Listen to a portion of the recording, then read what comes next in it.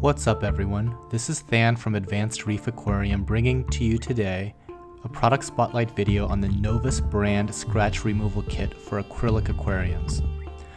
The NOVUS cleaners are a three-step process, starting with step 3, which is the most coarse, and ending with step 1, which is more or less a finishing polish. Step 3 takes out the heavier scratches. Step 2 removes the finer scratches, and lastly, step 1 finishes the aquarium, giving it a very clean appearance. To demonstrate just how effective the three-part system is, we're going to use a heavily scratched tank. But before we begin, we have to make certain there's no debris in the aquarium because any small hard object that gets stuck in the towel can create more scratches. This acrylic aquarium had a crushed coral substrate that needs to first be removed.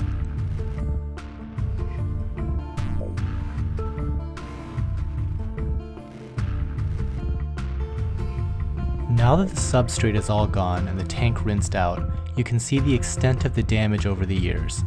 There are some very deep scratches and even some paint on the front pane. For super deep scratches, some hobbyists use a very fine sandpaper, but for this demonstration we're going to start with just the NOVUS scratch remover and see how far we can get. Step 3, as you mentioned earlier, is the coarse solution for heavy scratches. As an aside, the NOVUS 123 system is not an aquarium-specific product. It's a general plastic scratch removal system that can be used on all sorts of surfaces, not just an acrylic aquarium.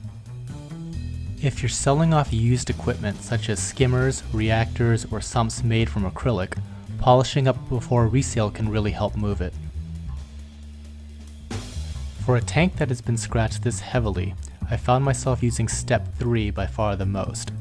It may sound a bit excessive, but I probably spent 4 hours on this step. You can already see the difference the scratch remover is making, however, so at least that is a good sign.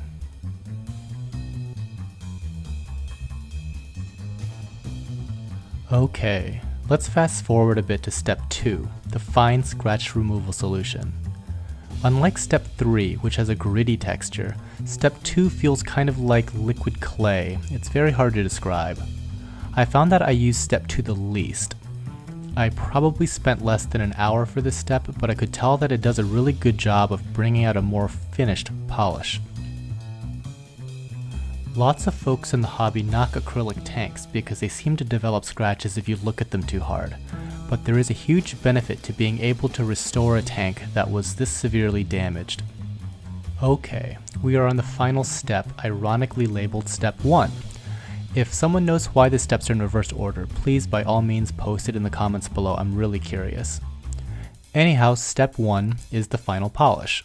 It really gives the tank a crazy clear finish. Once the tank is set up and running, this is the formula you will likely use the most as a weekly polish to wipe off smudges and keep the tank looking new.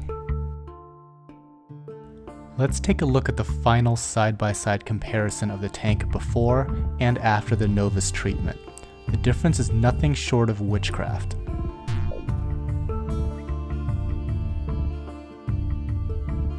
Thanks so much for watching, and please subscribe to get the latest product spotlights from Advanced Reef Aquarium.